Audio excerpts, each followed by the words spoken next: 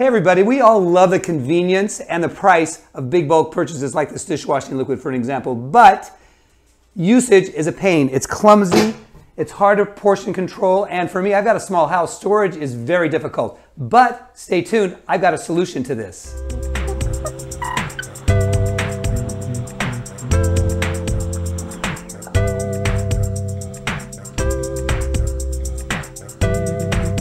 So here we go.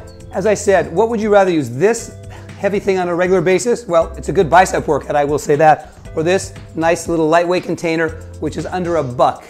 I love it. I've been using these for years now. My friends come over, they say they're awesome. How easy is this now when I'm wanting to get my dishes going?